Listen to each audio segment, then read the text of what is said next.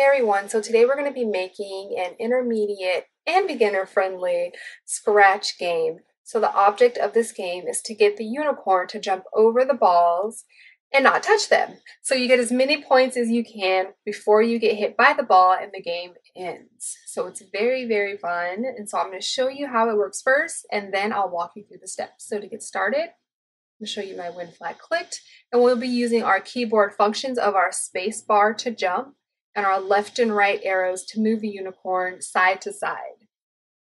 So let's do this. So as you see, I get points every time I miss a ball, and if I get hit by the ball, the game ends. Okay, so to get started, you're going to log into your Scratch account. If you don't have an account, that's okay. You can still make this game without having an account. So as you get ready, we'll open up a new Scratch project. From here, we're going to go to our Scratch box on the right-hand side of our screen here. You'll see the nice yellow cat. And if you go below that, our Scratch box, you'll see Sprite 1. It'll be highlighted in blue. Go ahead and click the trash can to delete the cat. We'll go down to where it says Select a Sprite.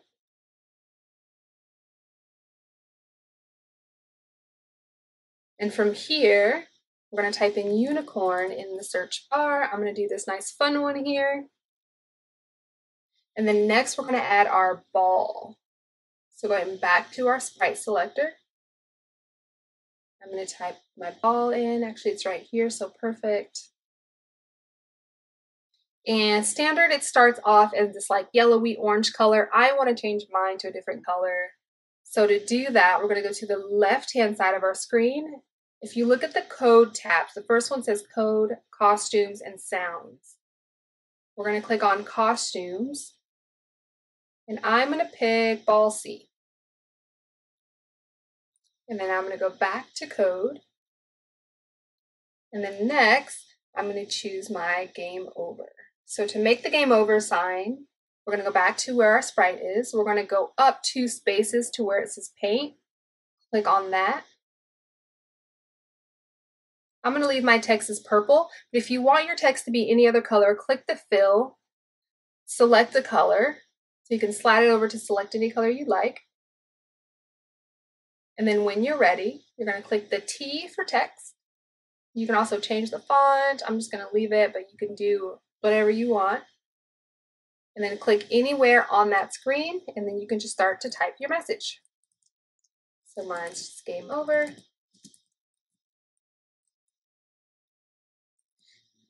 And then you can select the box to change the size.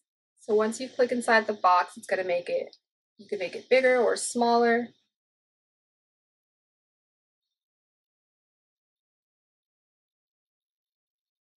And then we can move it once we go back into the code space. So once you pick your color, your size, all of that, go back to code. And then that's actually a pretty good spot. So I'm going to let it stay there. And then next we're going to choose our backdrop. So once you go right back down to our space with our sprites, right next to it, you're going to have a little photo where you can choose your backdrop. We're going to go up and click select our backdrop. And for mine, I just chose the blue sky because it's super simple, but you can choose whatever backdrop that you like. And from here, I'm going to go back to my unicorn and we're going to start coding. All right, so for this game, we want every time the green flag is clicked for our game to begin. So to do that, we're going to go over to the left-hand side of our screen. We're going to do the yellow bubble that says events, and we're going to drag a win flag clicked. Next, we want to set our score because we are keeping score for this game. So we need to make a score to count down, or count up rather, every time our game begins. So we're going to go back to the left-hand side. The orange bubble that says variables, it's going to be toward the bottom. We're going to make a variable. We're going to make sure we click the bubble for this sprite only, and we're going to name it score. Perfect. So if you did that correctly, you'll see unicorn score in the sprite box on the right-hand side. Okay, and then next we're going to have that little bubble where it's check marked score, and we're going to drag that out to the side. We're going to use that later. And then next we're going to pull out set, change that to score. Okay, and from there, we want our unicorn to start in the same spot every time we begin the game. So we need to set the X and Y coordinates. To set those coordinates, we go back to the left-hand side of our screen. We're going to go to the blue bubble that says motion. We're going to go down about 4 code blocks or 5 code blocks to go to X and Y. We're going to drag that out. I'm going to change my X to 0. And my Y to -30. So for now, you can just set your numbers as my numbers. And as we play our game, especially if you have a different size screen or you used a different background, you might want your unicorn to start in a different spot. So as we progress through the game, you can adjust those coordinates as you need to. So for now, you can just start at 0 and -30. Okay, and so next, we want our unicorn to show and hide or disappear and reappear. And the point of that is when the game begins, we want our unicorn to be there so that we can see it jumping over the balls. And if the unicorn loses or touches the ball and the game is over, we want them to hide. So to do that, we're going to go to our looks, the purple bubble. We're going to drag out a show, and we're going to drag out a hide. First, we're going to put the show under the coordinates, so every time the game starts, it shows up. Next, we're going to create a loop. So loop, as you probably know, because you might have been doing this because this is a more advanced game, the loops are going to allow whatever is inside, the conditions inside, to continue to run until we say otherwise. So for this, we're going to grab our loop from the left-hand side of the orange control. We're going to do a forever loop right underneath our show. And within that loop, we're going to grab an if-then statement. So it's actually going to be right under the forever. Grab an if-then. We're going to drag that hide inside of the if-then statement. And once you've done that, we need to make our unicorn do something when it touches the ball. So it doesn't just kind of touch it on its own. We need to make sure that something happens when it touches it. So that's going to be using our sensing blocks. Our sensing blocks are going to be on the left-hand side on the light blue bubble. The very first one that says touching mouse pointer, we're going to drag that out, bring it in between the if-then. And from the drop-down menu that says mouse pointer, you're going to select ball. Perfect. And right under that, we're going to do our broadcast message. So our game over is going to be our broadcast message. So to do that, we're going to go back to the left-hand side. We're going to go to our events. We're going to do broadcast message and bring it right underneath, there we go, our hide. From the drop-down menu, select new message. And we're going to type game over. Perfect. And that is going to be the first part of our code block for our unicorn. The second part is going to be setting up our jumping. So when we hit the space key, it jumps over the balls. So we need to make sure that we set the code for that so that it does it every single time. So going back to our events, we're going to pull out when space key pressed. You can bring this anywhere on the screen. And then next, we're going to go to our variables. We're going to grab change my variable. From the drop-down menu, we're going to do score. So every time it successfully jumps over a ball, you'll get a new point to your score. And then next, we're going to choose our glide. So going back up to motion, it's the blue bubble. We're going to pull out 2 glides. So we're going to glide 1 second to X and Y. And then we'll grab the same exact one again. Perfect. So within that same space of motion, let's just scroll down till we see X position. It's going to have like a little box next to it. And we're going to drag that X position into our X, just like that. And then we're going to grab another X position into the bottom X, just like that. So for the first one on the Y where it says -1, we're going to change that to 50. On our second Y, we're going to change that to -30. Perfect. So we did pull our score out, so we don't need this extra score. Sorry, you can swipe that away. And that space bar is going to set up our being able to jump. Next, we want to set our keyboard functions for our left and right arrows so that we can move when we hit our arrows. It'll move our unicorn left to right if we need to move closer or further from the ball or however you want to move on the screen. So to do that, we're going to go to our our events. We're going to grab a Win Space key pressed, and we're going to grab another one. We're going to change the space to our right arrow, and then we'll change the next one to our left arrow. And then we want them to be able to move, right, left and right. So we're going to go to our motion, our blue bubble. Very first code block is going to be move 10 steps. We're going to pop that right underneath, grab another one, pop it underneath. And for our left arrow, we're going to change the number 10 to -10.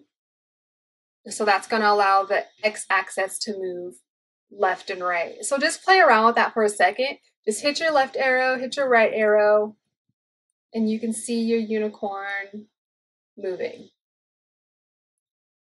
Just like that. Perfect. And if you hit your space bar, it should be jumping. So you can move it, jump, move, jump. Perfect. So once your code block looks like this, you have your win flag clicked in all of your code and your loops, your second with your win space key pressed, and then your third and fourth with your right and left arrows, we can move on to coding our ball. So as you're ready, we'll click on the ball sprite. And to get started, we're going to do our win flag clicked. So going back to our events, grab a win flag clicked. We want this to hide. So to hide, let's go back to our looks. We're going to drag out a show and a hide because we'll need both of them. The hide will go right under the win flag clicked. We're going to create another loop because we want the ball to continuously flow. So to do that, let's go do our control, grab a forever loop. We're going to, from the same control, grab a wait, put that inside the loop. I'm going to leave mine at 1 second. If you, as you play the game and you want to change your time, please do so. And then we're going to create a clone of the ball. So we're not going to duplicate this ball. We want the ball to come and go versus just staying. So to duplicate it, or not to duplicate, but to clone it instead, we're going to go to our create a clone of myself, bring it right underneath our weight, and that's going to be the first block of code. The second block of code, when I start this clone, so it's going to be right above where we found our create our clone, we're going to set it to a position. So we want the ball to continuously, again, scroll across the screen. So we're going to go to our blue motions, go down 5 blocks to go to X and Y, change our X to 200, and we're going to change our Y to -75. Okay, so with these coordinates, this is just the coordinates that work for my computer and my screen that I'm on. As you play your game, you might need your ball to be a little bit higher on your screen, or you might need it to be a little bit lower on your screen. So you can take a moment now if you'd like to pause the video and just hit the green flag and just see where your ball is kind of flying toward your unicorn. It might be way, way too high or way too low, or this might work for you. So just take a few moments to set the coordinates that work best for your game and your screen. And when you're ready, we'll jump to the next block. Okay, so I'm assuming you're ready.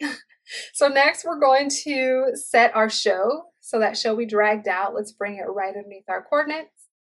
Next, we're going to create another loop. We're going to grab a forever loop from our orange control bubble. Right underneath there, we're going to grab a move block from our motion, grab a move 10 steps, put it inside loop. And then next we're gonna add another loop, an if then. So let's go back to our control. From there, let's grab an if then, and that's gonna be right underneath our move and still inside our forever loop. Okay, so making sure that, I'm gonna drag it out so you can see, that our forever loop and our move and our if then are all together. And then that block will all go underneath our show. Okay. And from there, we're going to do our sensing. So if our ball is touching our unicorn, remember we set it up so that something happens. The game ends essentially. So we want to get our sensing block. It's the light blue bubble, sensing. Grab out your touching. And once that if then is highlighted, go ahead and drop that in. From the drop down menu, we're going to change mouse pointer to edge. And then we're going to do a delete this clone. Just go back to your control, grab a delete this clone, and pop that in. So again, the balls are going to continuously scroll through as it goes to the edge of the screen, it leaves, and then a new one comes back. So again, we want something to continue to happen until the game ends. And so that is all of the code for the ball. Next, we're going to code our game over.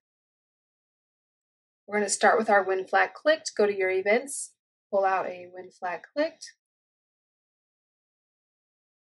Next, we want to hide and show because we only want the game over to be there when the game's over, right? We don't want it there all the time. So we're going to go back to our looks. We're going to grab a show and we're going to grab a hide. We're going to put the hide right underneath our when flag clicked. And then we're going to go to our events. We're going to pull out a when I receive. Mine's already on game over. If yours isn't, you could just drop down menu and select game over and then put show. And then we also want the balls to stop rolling at the end. So we're going to do a stop all. So we're going to go to control, scroll down to the bottom of the control. You'll see stop all, and you can put that right underneath your show. Perfect. So now let's hit the flag and you can play. Oops, my control isn't working. There you go. Okay. So let's go back and just double check that your code looks like my code. Again, you might need to adjust your numbers, and that is a-okay. We have our when flag click to our score, our forever loops, our space key, our right and left arrow. We want to check our ball. When I start as a clone, make sure you have your numbers and your coordinates set to whatever time it makes sense for you. And actually, I'm going to move my forever loop. I'm going to change that to -10 here. Let's see how we do. Make sure I'm hitting the arrows. Oh, I ended the game already again. Okay. Let's try it again. I did it again. Okay. I'm going to make at least 1 point. Maybe not. Sometimes I do well at this game, sometimes I don't. But either way, it's still really fun to try. So again, as I just adjusted different numbers, I encourage you to do that. You can also add multiple obstacles to this game. If you want it to be a little bit more challenging, you can add more balls. The balls can come higher or lower. And if you do change the plane of where the balls are, you can also change how your unicorn jumps. So if you go back to your unicorn, how you see our X and Y positions, you can make them higher or lower, just so it will miss your obstacles when they come. So have fun, be creative, and enjoy this game.